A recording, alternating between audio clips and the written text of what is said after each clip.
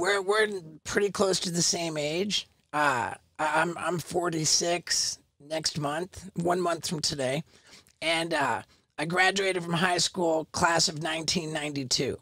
You were the Right. you were the first pick of the 1992 draft, Of and course, of course I was.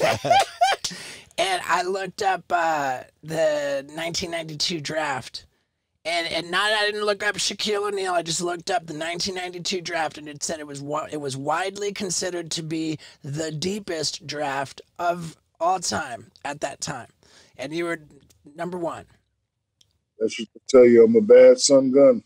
Yeah. Okay. So now check this out. Uh, I went to the University of Miami, right? You went to LSU. Right. There's no beef there, but and whatever, man. I failed out so fucking fast, man. I was only there for that one first year, but Right. I had this girlfriend, right? And then in 1993, I was my only year there. I had this girlfriend. That was your rookie year with the Orlando Magic. Okay, Right. now me and my girl were in her dorm room in the dorms. Okay, we're doing our thing. We're having sex. Okay, the TV is behind me. I'm just like regular old missionary style. The TV's behind me, and I hear this like newscaster, like maybe it's Sports Center. I don't know what it was, but it said on the TV. But I just heard, and it's the Shaq attack. Shaquille O'Neal, like rookie for the Orlando Magic, shatters the backboard, and in the middle of having sex, I'm like, I gotta fucking see this. I just stop and turn around to watch the TV. Dude, this girl was so fucking angry.